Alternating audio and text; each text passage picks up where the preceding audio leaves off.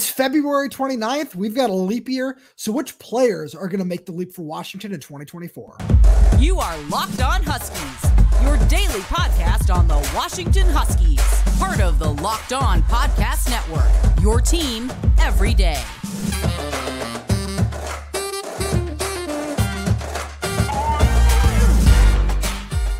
Welcome back into another edition of the Locked On Huskies podcast. I'm Roman Tomashoff. That's not Lars Hansen. He's under the weather today. So I've got my good friend Camber Michelle with me. She writes for Huskies Wire, just like I do.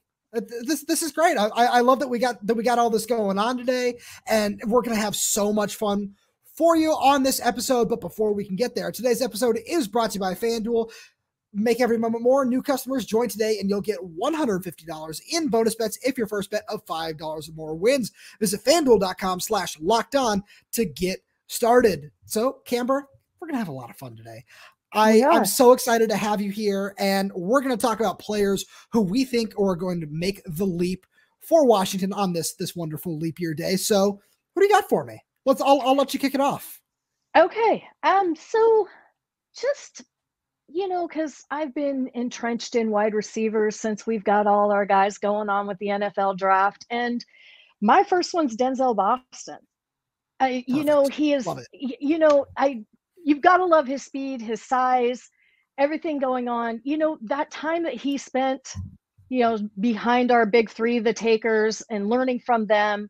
I just feel like in having that year with Shep and now Kevin Cummings coming in, I just feel like that local boy is going to be, I truly believe, I think he's going to be wide receiver too in this next year for sure. So I absolutely agree with you. I wrote something a little bit about that over on Huskies Wire, where that's who I have as well, where I got a couple of guys on the defensive side, but I'm really excited about what Denzel Boston can do. Where you talked about it, right? The size, the speed, it's perfect. He does all those things. He's a really good route runner on the outside. Spending 2 years with Jamarcus Shepard and having Ron McKeefer talk about him the other day, saying, there are a lot of freshmen who come in and they don't want to push, the top guys, because they say, all right, those guys are the measuring sticks. It shouldn't be me. But he said, no, he was pushing Rome, Jalen, and Polk every single day in workouts, making sure that they were at their best because he's just as good of an athlete. And he's somebody where you look at him right now, he's listed at 6'4", 207. He's already doing a really good job of going up and being physical and making plays with his exceptional length. And he looks like he can still add an extra 10, 15 pounds to his frame and still perform at a really, really high level. And it's exciting to think about, especially when you pair him with a guy like Jeremiah Hunter. And then you have Giles Jackson, who's an excellent route runner, can do a lot of stuff for you underneath as well. And all of a sudden, it's not going to be what Michael Penix had last year. But for Will Rogers, that's a really exciting trio of wide receivers. Yeah, completely agree. And, and I actually did go back and forth between saying him and Will Rogers, to tell you the truth. Okay.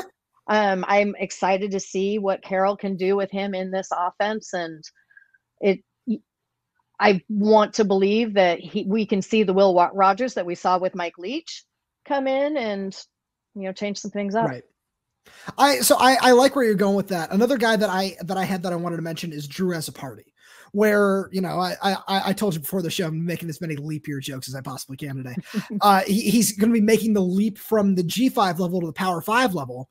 And now as we look at what was a Joe Moore award-winning offensive line, they're replacing everybody in that group. We'll see what happens with Landon Hatchett. We'll see what happens with Guard Memelar, where he seems to be a little bit further along in his process, where it doesn't look like either of those guys are going to be participating in spring ball. So right now, a lot is going to fall on Drew Azzopardi as the one guy with snap experience who's done a lot of good things. He was excellent with San Diego State. And now Will Rogers is going to need a good left tackle. And Drew Azzopardi is somebody who could really surprise some people this year as Washington moves into the Big Ten. I also, Cameron Davis, I went back and forth between Cameron Davis and jumping over to Jonah Coleman as we're jumping, leaping, and all that. That's you get it. That's going to be a tandem that I think is just going to be so dangerous coming into this next year. I was looking through a lot of the rosters, and I'm not sure if there's a 1-2 punch that could be quite like this one. There was a couple, but this is solid. The one that I can think of is Quinshon Judkins and Travion Henderson at Ohio State, where that's probably going to be the measuring stick in terms of just all of college football this year. But Cameron Davis and Jonah Coleman is going to be a really solid duo as well. So let's jump over to the defensive side. And one guy who I wanted to make sure that I mentioned right off the bat is somebody I wrote about over on Huskies Wire, so you got to make sure you go check that out, is Lance Holtzclaw, the sophomore edge rusher, where he was really impressive throughout fall camp as a redshirt freshman. You saw the burst, and there were still a couple of things that he himself was one of the first people that said, I need to work on. He said, I'm still learning the playbook. There's still certain things I need to do as I get bigger and faster and stronger. And now it feels like it's going to be full go for him, where Steve Belichick's going to ask him to do a lot of different things, but he kind of fits really well into the mold of what Steve Belichick did with certain guys like Josh Uche in New England. And now he can bring some of that over to Montlake, where I got to talk to Lance a little bit on Wednesday, and it's something where he's just going to fit really well in that scheme. And when you go back and watch some film of Patriots, just the Patriots playing defense over the last couple of seasons, you would see that he fits really well in that outside linebacker, edge rusher type mold that they're going to want him to play in. I agree. I had two, and I'll talk about my first one. This is great. Yeah. So my first one's Cam. Cam from Bickey-Laden. Yeah, coming back. I'm really excited to see what Belichick can do with him, just because if you look back or at the current safeties that are there in New England, with Jabril Peppers and Kyle Duggars, and what they've been able to do there with them, I just feel like this is a really good season for him. We saw him coming on and playing really well when he did come back from the injury last year. And that support that I think he's going to give behind Bruner and Tupatala is going to be solid. So I like that. And it's another thing that he's really flexible, where we've seen him play in the nickel. We've seen him play over the top. And that's something he's going to be asked to do a lot of in this defensive scheme. So I actually went back to another edge rusher with my other one, and it's Zach Durfee. I feel like that's the obvious one for a lot of people, where we saw him get a little bit of run in the Sugar Bowl and in the national championship after, we'll just say, the NCAA happened and just leave it at that, because that's its own show. But he's somebody who is really impressive physically. Ron McKeefery shouted him out when we spoke last week about somebody who's just one of the hardest workers in the room, just a really good athlete and everything. And now it's just a matter of seeing him put it all together on the football field, where he's got all the tools, and it looked like he was going to be a big time producer in 2023 until everything fell the way that it did. And now it seems like he's going to be really able to take his game to the next level, as he's going to be relied upon a whole ton as a starter. I agree. My other is the transfer from San Diego State, Brian Parham. San Jose State. Yeah. Or San Jose State, right. Sorry. I have been dealing with too many transfers and everything lately. It's been too much. There are way too many of them. Yeah, there has been. And, throw the NFL draft stuff going on right now too. And it's all been a blur. I love that. I feel like he's going to bring that really great depth into there. I've also, in one of the articles that I did write for the Husky Wire, he's got some traits that could be that he's more like a Swiss Army knife, and that we could see him flip between possibly being a safety and being there in the linebacker role.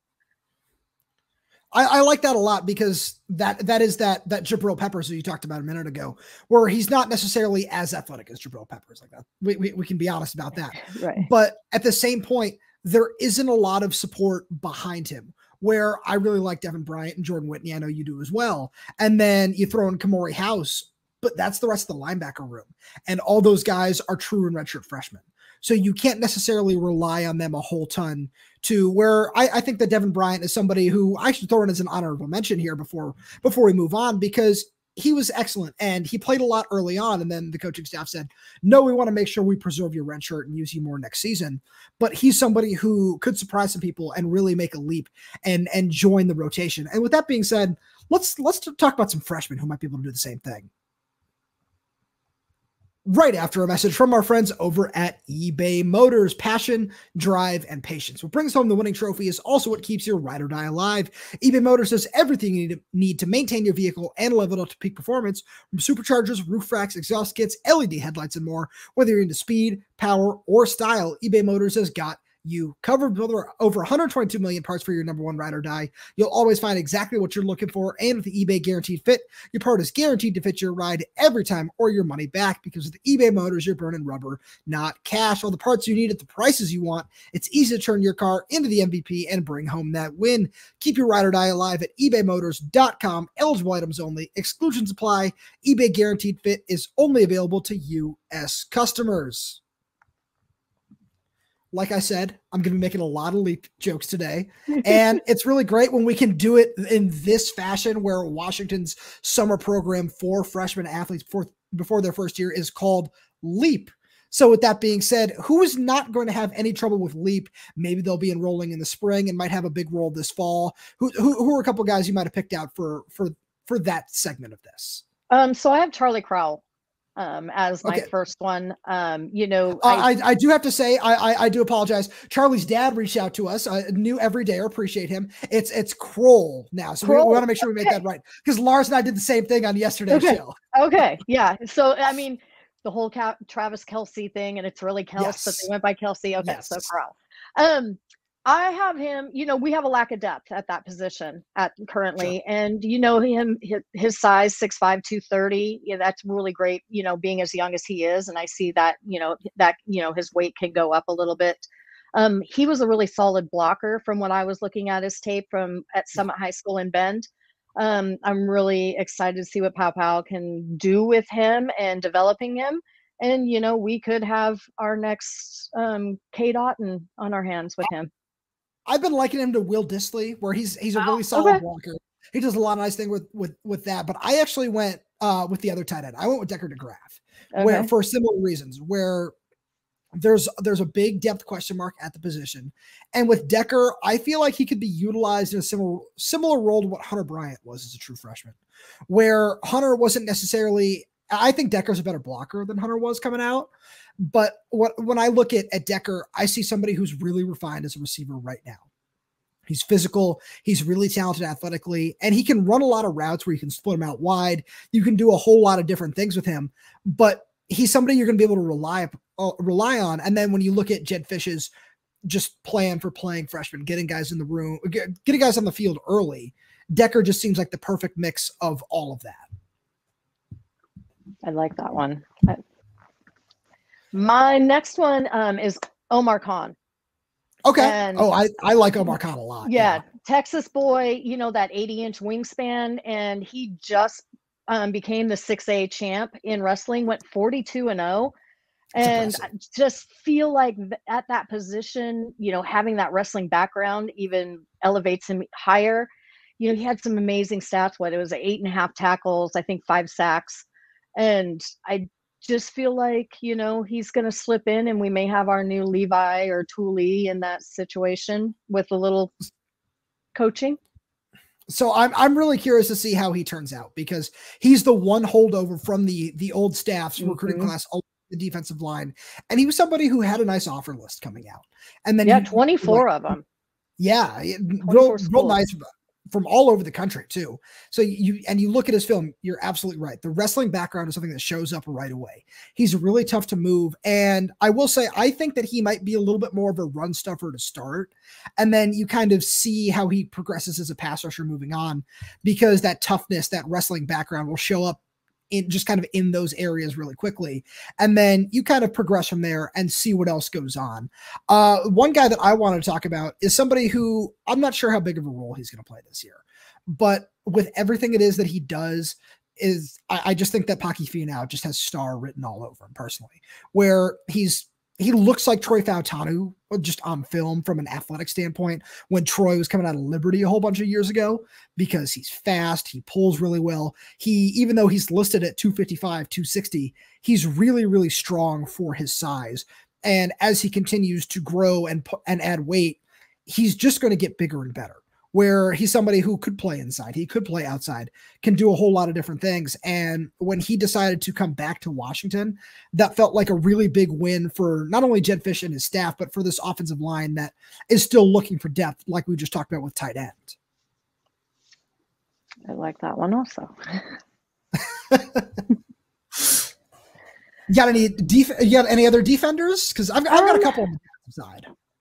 No, go ahead. I think he was the one that really stood out to me as far as a freshman coming in.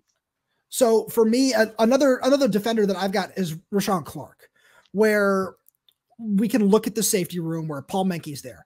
Peyton Waters is there. We saw Vincent Holmes with the wide receiver. Tristan Dunn is somebody who probably also deserves an honorable mention just from our first segment, where he's somebody who has prototypical size. And as he continues to mature in the system, he's somebody who can also kind of be utilized in a lot of different roles. We saw him play nickel. We saw him play safety like Camber did. But when I look at all these young safeties, I think that Rahshawn Clark is the one who has the best opportunity to play and burn his red shirt early on, where he's got the range, he's got the ball skills, where he wanted to play wide receiver in college, but he kind of seemed to adapt to the fact that, safety is probably going to be my best position moving forward. And that all shows up on his film. And when you just look at everything it is that he does, somebody is going to need to step up at that position. And from his skill set, it just seems like he's the one who I would probably bet on as getting the most time and probably adapting the fastest to the college level. So what about the offensive side? Because this is a really exciting recruiting class on both sides of the ball. Who else do you got for us? Oh goodness. Who did it? I flip back and forth between them, and they're both the quarterbacks.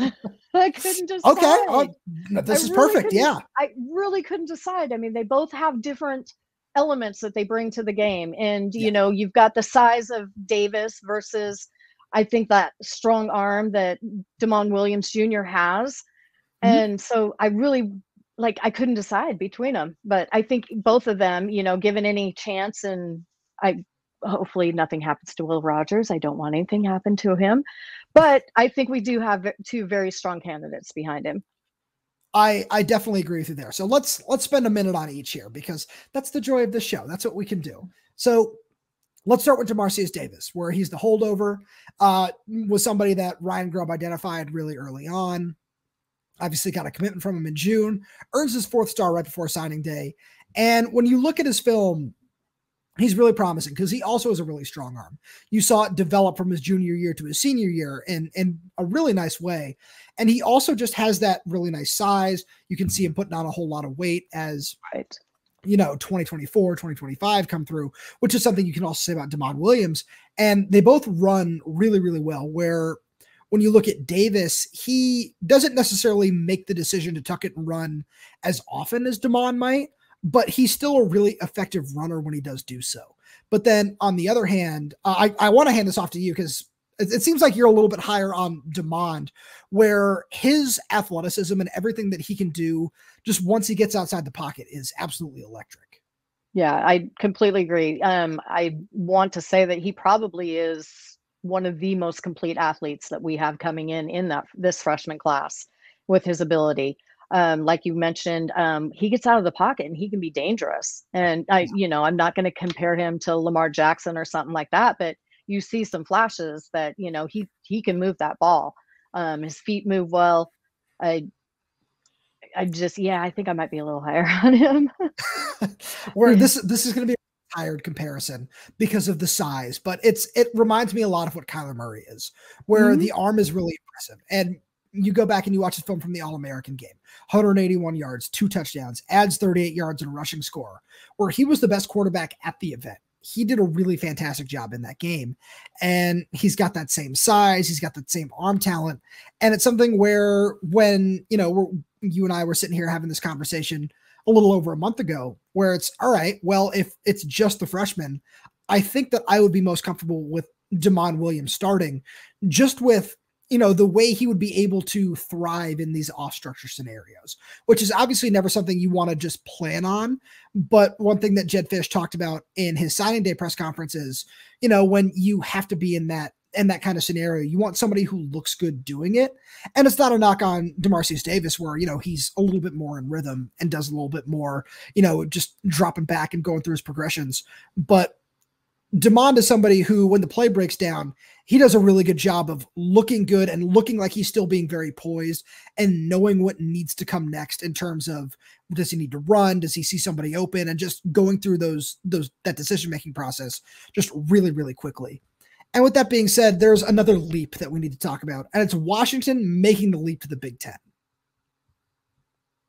Right after we send a message to our good friends over at FanDuel, because you can get buckets with your first bet on FanDuel, America's #1 sportsbook, because right now, new customers get $150 in bonus bets with any winning $5 bet. That's $150 if your bet wins. You can bet on all your favorite NBA players and teams with quick bets, live same-game parlays, exclusive props, and more. Just visit FanDuel.com/lockedon and shoot your shot. FanDuel is an official sportsbook partner of the NBA. And, I just have to keep reminding people that the Celtics just keep winning. And I know that this is a Seattle podcast and not everybody wants to hear me just dish my Boston propaganda all day long, but you got to bet on them to win the finals. They're looking unstoppable right now. So Washington is making the move to the Big Ten, and there's going to be a big adjustment period. We saw obviously their one loss in the 2023 season come at the hands of a Big Ten team and the Michigan Wolverines, where the defense is really impressive. They did a lot of really nice things, and Michigan is on the schedule. Now Penn State is on the schedule. Ohio State will be on the schedule in future years. But outside of that, I feel like Washington is going to be a really great addition to the Big Ten, where you could see within a year or two, depending on how Jedd Fisch is able to build the system out, that this could be one of the top 5 or 6 programs in the Big Ten every single season. Oh, I completely agree. And I also believe that us moving to the Big Ten is only going to strengthen our recruitment even more at this point. Not that Jedd Fisch is not killing it right now. I mean, he came out of the gates running, and it seems like every single day I'm seeing, somebody's getting reoffered or somebody's coming in. But that between that and the transfer portal, I think the move to the Big Ten is huge, partially because, if you speak to people across I'm in Texas, and if anybody here, Texas and East, they don't even think the Pac-12 existed most of the time. Well, now it doesn't, RIP, but you're absolutely right. Yeah. But it was like, oh yeah, we don't stay up that late. Everything's already happened, But having that big noon game, having the eyes of, the entire country on us more being in the Big Ten, I think it's going to just do great things for us. Honestly, I thought you were about to say the eyes of Texas, and that would have just been I'm really from Washington. I only have so much Texan infused into me at this point. So we got some really great questions, just kind of looking at Washington's schedule, where this move to the Big Ten should honestly work out really well for them. You go through the first 5 games. It's Weber State, Eastern Michigan, Washington State, Northwestern, and Rutgers. That's your first 5 games of the season. And of those, there's the one neutral site game against Washington State, but the only true road game is going to Rutgers, which will be difficult. Going all the way across the country is not going to be easy. But you look at that, and then, of course, you're going to get later on. Then it's Michigan. Then you get Iowa.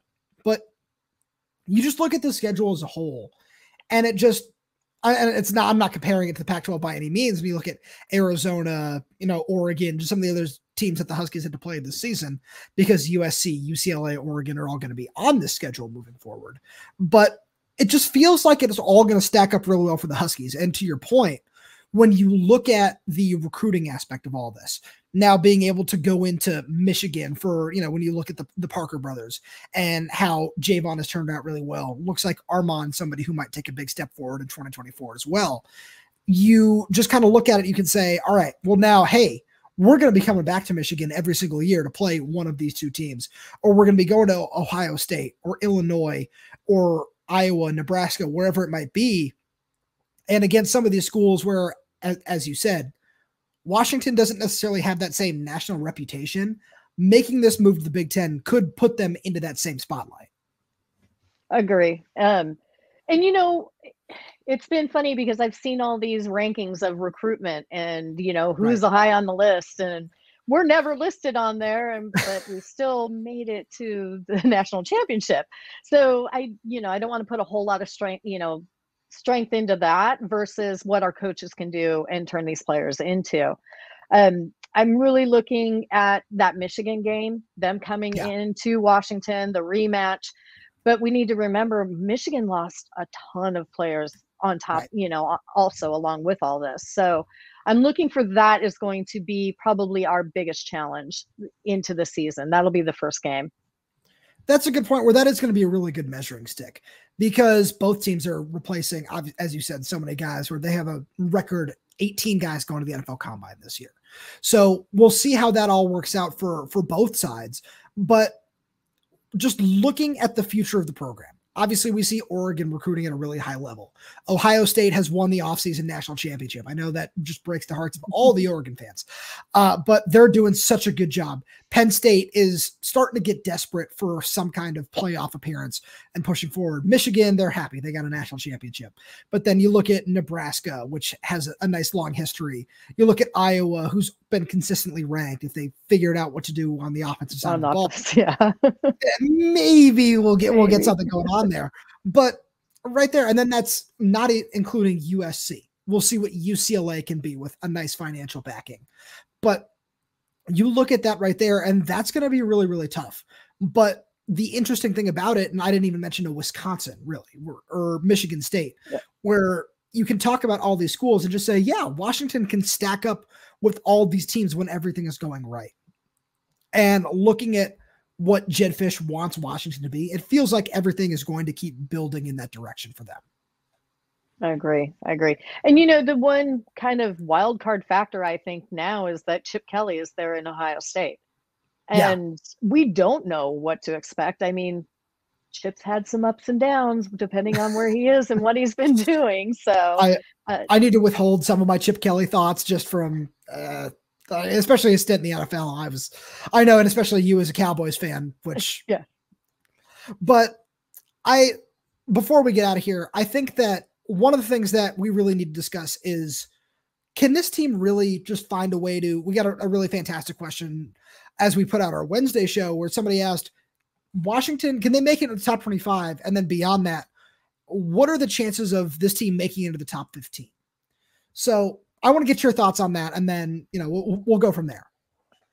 I definitely feel that things have come together, and as long as that offensive line can come into fruition and Will Rogers can perform behind it, I do believe we can get into the top 25.